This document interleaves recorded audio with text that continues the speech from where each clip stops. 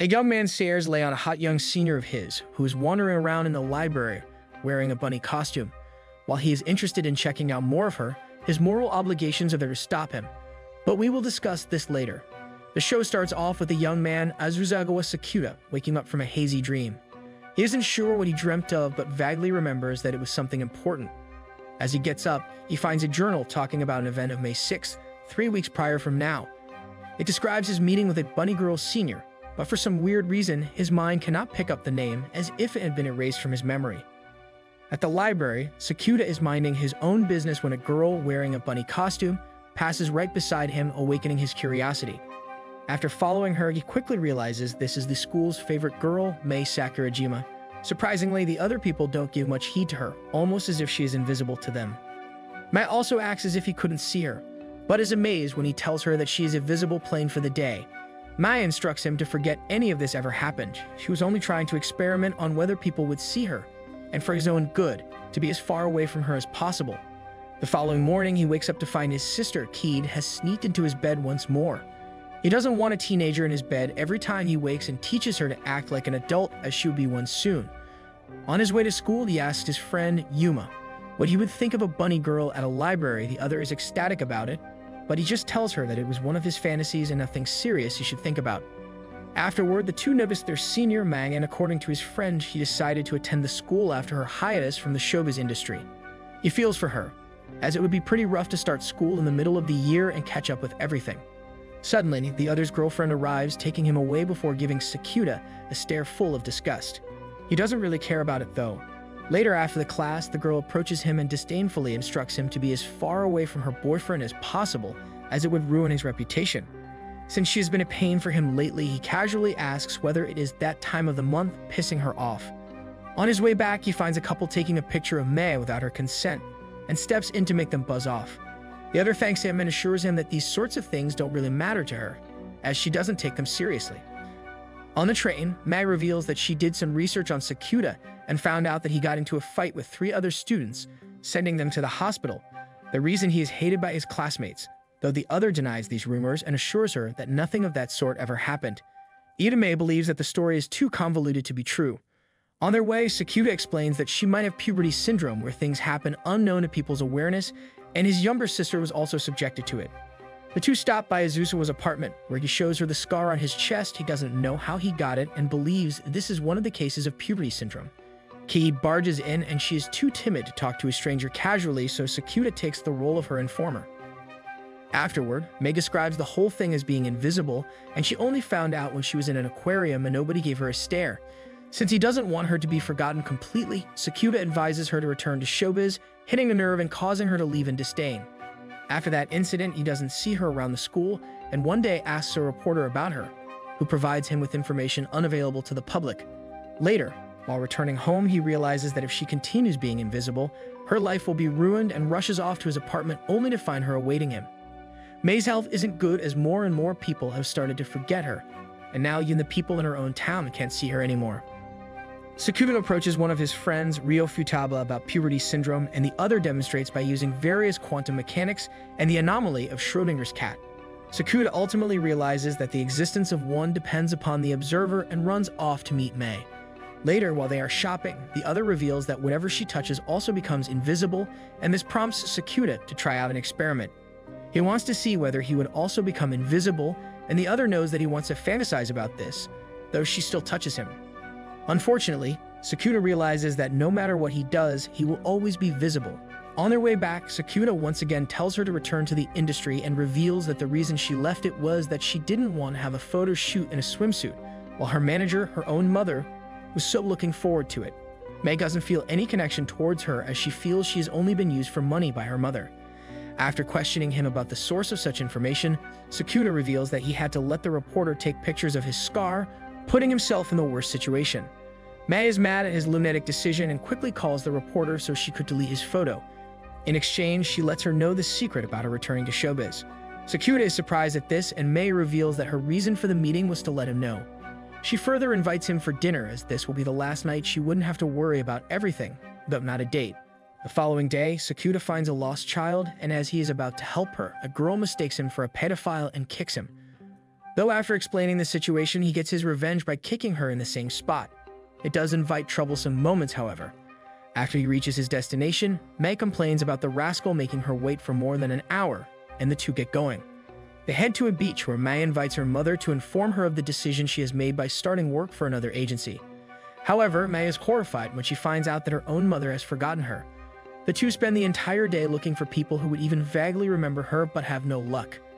After returning to her apartment, she decides to take a bath, while instructing the other to get out of her room. The self-proclaimed mature person wouldn't want that, and Sakuta gets to be in the room the entire time. He quickly calls his friend to find out whether he remembers May. Sakuta is amazed that he still remembers her and quickly asks him about Futaba's contact details. After calling her, he wants her to solve purity syndrome, and the other responds that while there may be a solution, it may take a good while.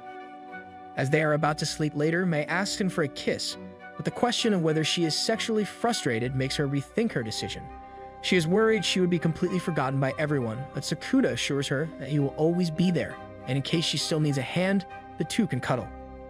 After May wakes up, she notices that Sakuta is still tired, and the other tells her that he didn't get even a moment of rest as he was really worried.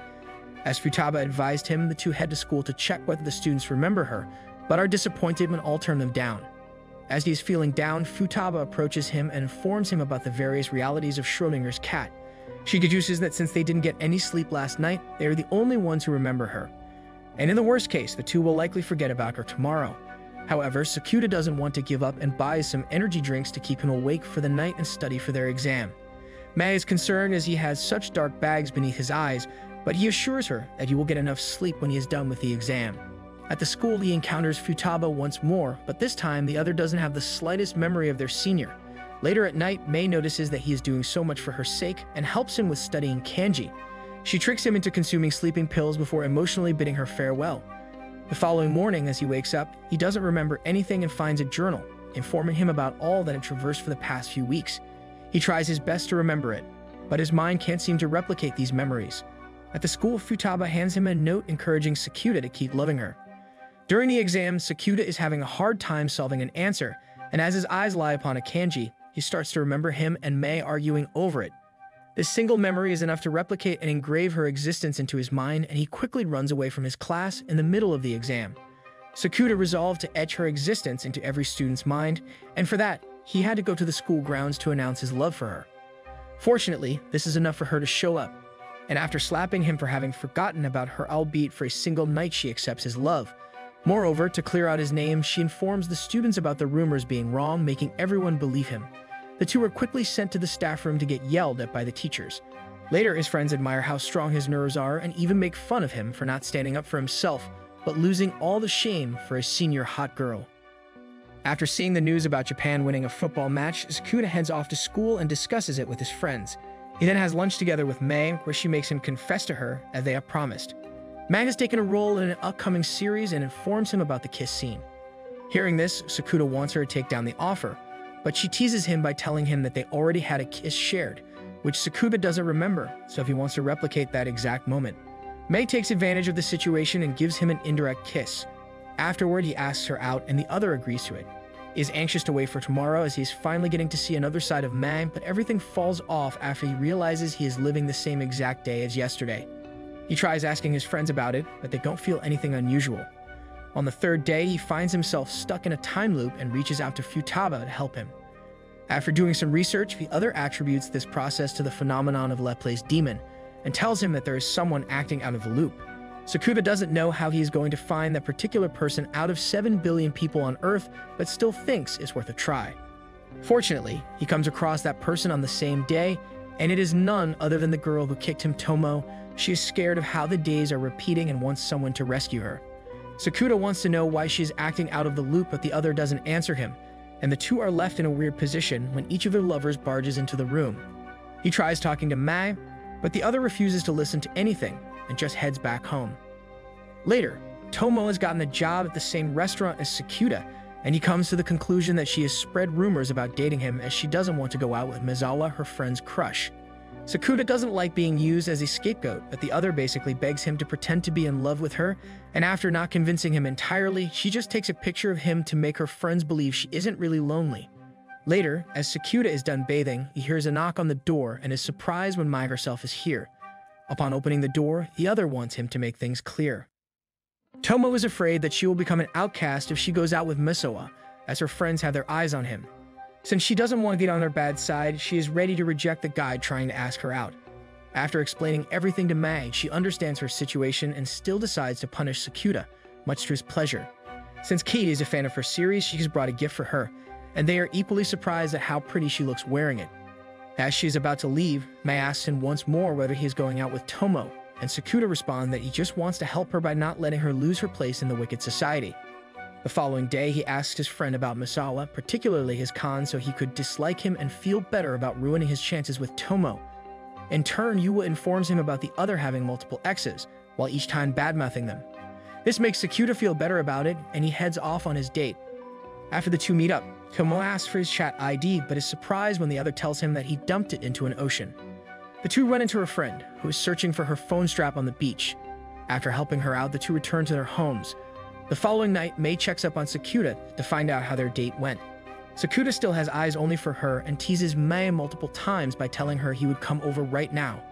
As she is busy with her shooting, the two don't get enough time to meet up and promise to see each other when she is free.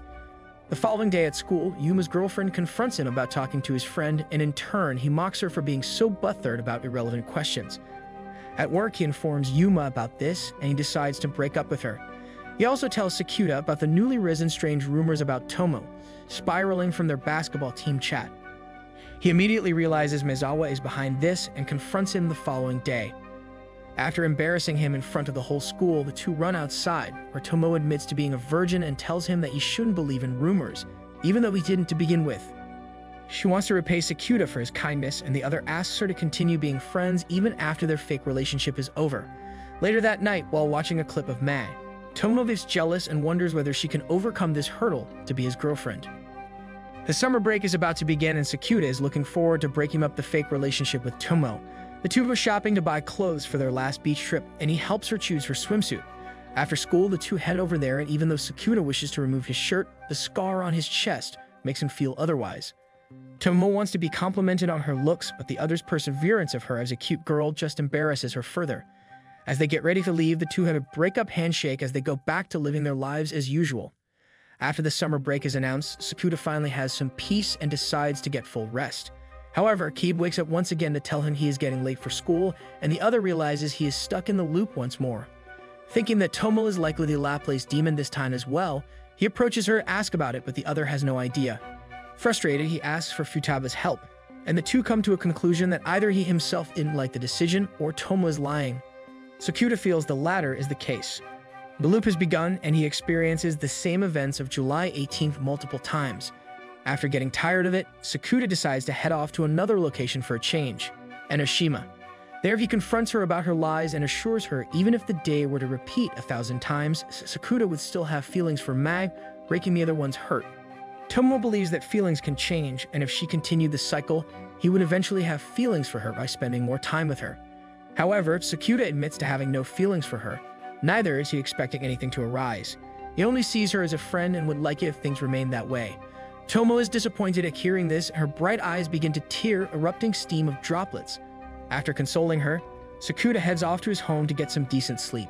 However, much to his astonishment, he wakes up on June 27th once again. He cannot believe this, and after experiencing all the events once again, he informs Futaba about this. The other deduces that it is quantum entanglement and wants to know how they met the first time.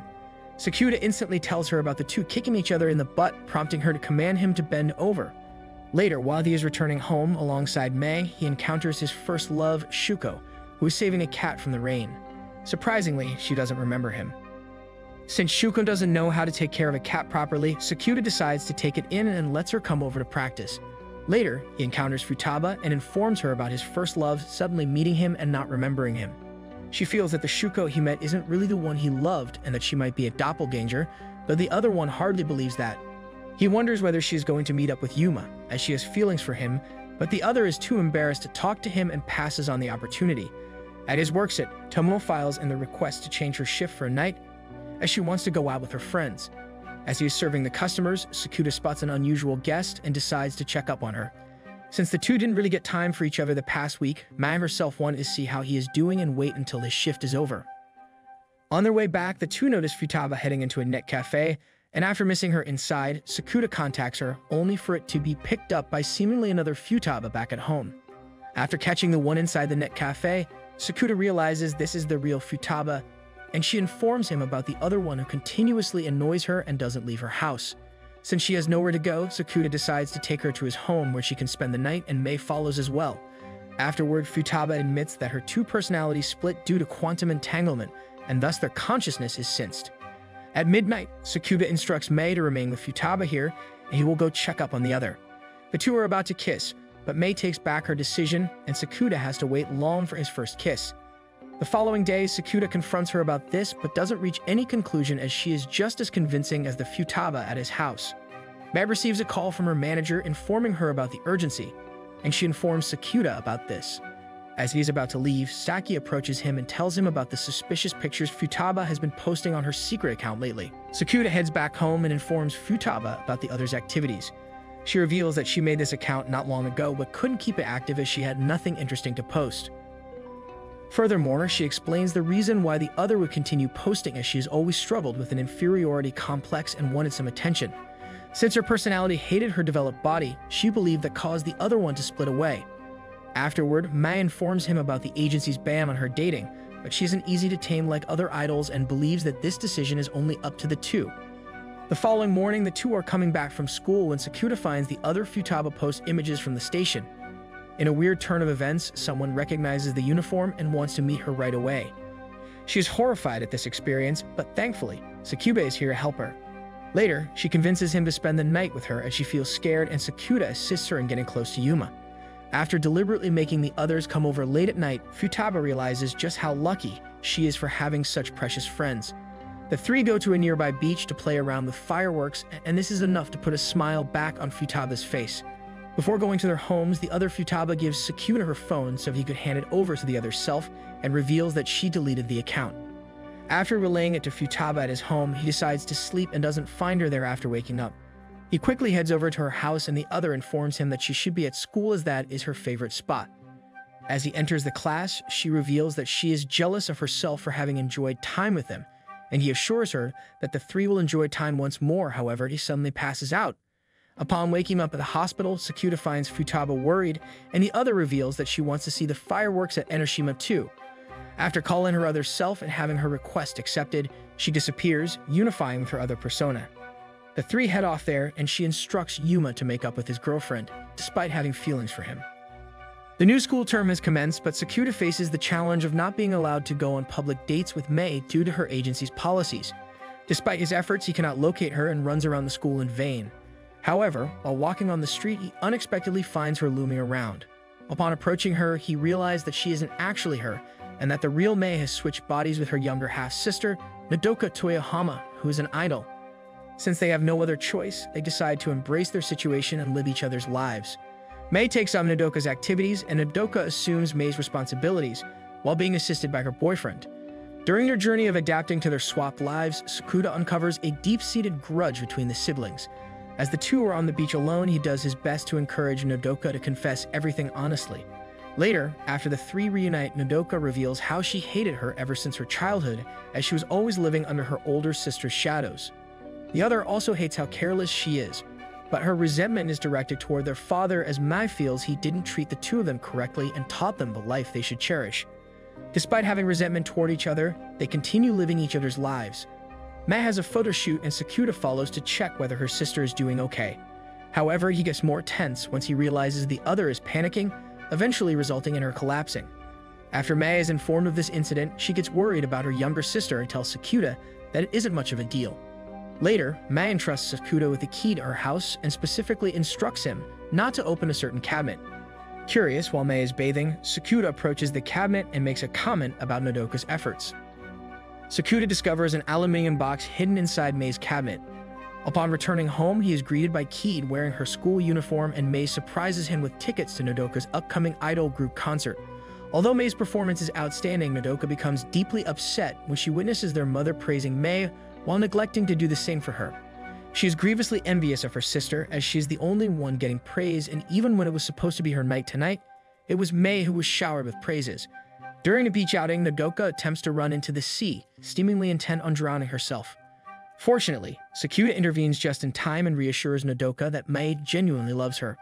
Back at home, Nodoka demands an explanation for the recent events. In response, Sakuta presents her with a box he discovered in Mei's cabinet. Inside, Nodoka finds heartfelt letters she had written to Mei when they were younger. Mei confesses that she read and cherished those letters as a source of motivation during the demanding periods of her career. Furthermore, Mei reveals that Nodoka's mother has always been concerned about her happiness while trying to live up to expectations. Mei encourages Nodoka to pursue her own goals and dreams. As they embrace, a remarkable occurrence takes place and both Nodoka and Mei revert to their original bodies. Ryo suggests that this phenomenon may be a form of quantum teleportation, resulting from Nodoka's desire to emulate her older sister and potentially fueled by Mei's underlying jealousy. Later, Nodoka decides to move in with Mei after a disagreement with her mother, and Mei and Sakuta's relationship becomes public knowledge. During a press conference, Mei provides further insight into Sakuta's significant role in her life and how he influenced her decision to return to acting. However, she takes the opportunity to kindly request that the public respect his privacy. This declaration inspires Cade, and she decides to compile a list of goals she aims to achieve by the end of the year.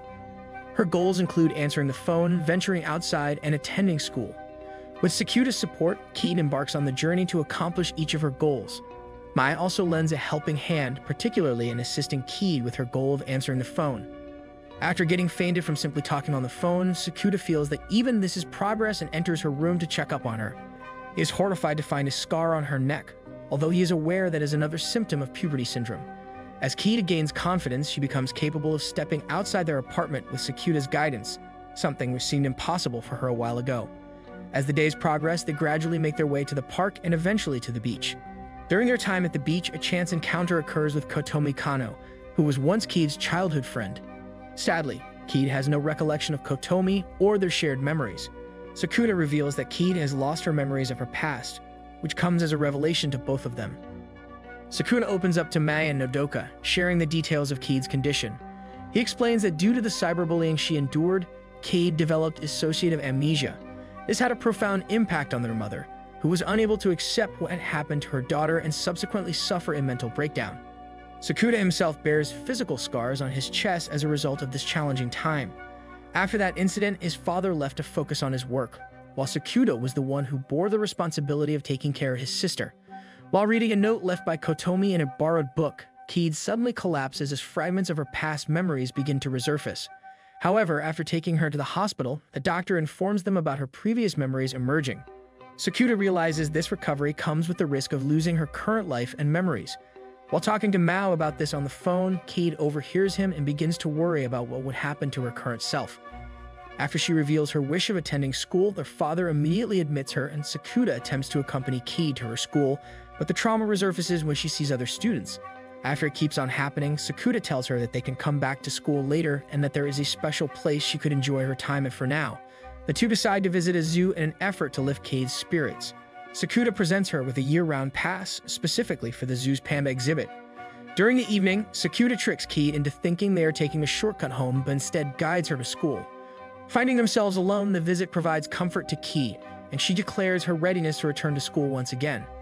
However, the following morning reveals a bittersweet outcome as Kied's previous self has resurfaced, resulting in the loss of her recent memories. While paying a visit to Kied in the hospital, Sakuta hears the doctor's remark and realizes it will be impossible for him to spend a moment with Kied that just disappears. Overwhelmed with grief, Sakuta starts blaming himself for not being able to save her from the recent loss she experienced and heads out while screaming agonizingly. This emotional turmoil causes his scars to reopen. An older version of Shoko, whom Sakuta had encountered during his younger years, tends to his injuries. During his bath, Shoko reads entries from Kied's diary, which she had started writing shortly after her initial memory loss. Kied had anticipated regaining her previous memories and expected Sakuta to respond negatively. As a result, she created a list of goals to provide him with joyful memories once she reverted to her former self. This revelation devastates Sakuta even further. The following day, Sakuta discovers a note left by Shoko, only to later learn that both versions of Shoko have completely vanished. Ryo suggests that Shoko might have been an illusion created by Sakuta, Mei, finding Shoko's note, becomes enraged and storms off when Sakuta tries to explain the situation to her. However, Nodoko comes to the rescue and informs him about his girlfriend's birthday. Determined, Sakuta follows her to her filming location, surprising her with his presence. On an unplanned date, Mei apologizes for not being there to support him during his crisis, and Sakuta expresses his happiness at having her by his side. After a good while, Sakuta and Keed pack their belongings at the hospital. Sakuta expresses his gratitude to Keed, who reveals her newfound interest in attending school, knowing that she is no longer alone.